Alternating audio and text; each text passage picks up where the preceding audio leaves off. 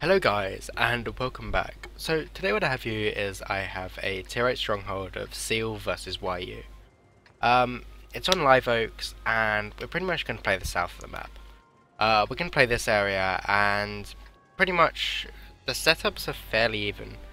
They haven't got any lights, but they've kind of got the mediums to replace it, sort of the CDCs. We also have a TD, which is something that they don't have, but we both have 5 heavies. And this means the setups are sort of, you know, they're practically the same in terms of realistically what we've got. We've got the TD, which can't rotate quite so well. It's fast, but it doesn't rotate in the same way. But we've got the mediums so that we can sort of rotate faster than them. So to begin, we're just going to play basically aggressively. We've got a tank pushing into this corner, so that it'll be able to get a bit of crossfire and also stop them from taking the corner. And also, we've got these other lights that are pushing to the corner. Now, what we're going to do is we're actually going to go sort of in with the heavies immediately. The reason why we can do this is because they've got a Chrysler, a KV4, a Defender, and, well, it's not really the Defender and the Chrysler, it's more the OHO and the KV4 Krivsowski. I said that completely wrong. But basically it means that we can get into this dip before they're even in the fight. Which means that we can kill these tanks and also kill these tanks really quickly.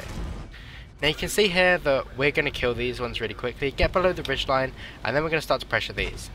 Now having these tanks in the dip over in this area means that they can't push over into this corner, and it means that basically we're able to farm them before they're actually sort of, you know, even in the corner. If they push, they die. If they stay there, they die. If they try and pull back, they die. I mean, they can't do anything. And that means that they lose sort of 4 tanks at the start in return for absolutely nothing except for some hit points. I lost some.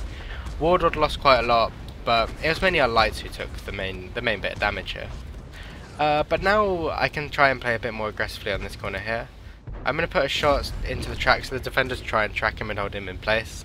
Unfortunately, he does have a repair kit here, and I'm just trying to... I look behind me to see whether I'm covering Warlord properly. But to be honest, I'm not really. I can't really do that much, but I'm just going to try and track this T-34 again.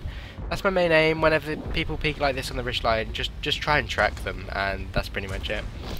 So our initial push just got us so far up in hit points that we can just push in at this point. Like, yeah, I mean, there's no more I can really say. Once we won that initial fight and took out some tanks by playing aggressively, because we had a slightly faster heavy setup compared to their heavies, it was pretty easy just to push in and win. So this game is probably the fastest game you'll ever see on this channel. I didn't think I've done one faster so far. But yeah, thank you very much for watching. Hopefully you did enjoy this. If you did, please subscribe and like. I really do appreciate it. And I shall see you next time. Goodbye.